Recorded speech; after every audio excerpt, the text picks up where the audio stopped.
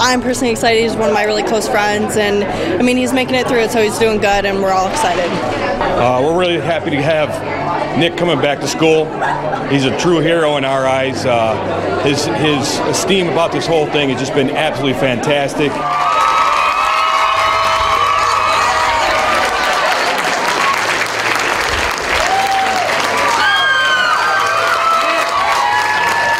If there's one thing that this community needs right now is healing, and you can see by the support that he has right here.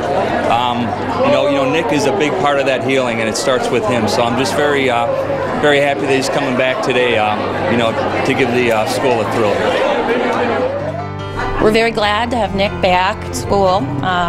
Kids are all excited. It was very emotional.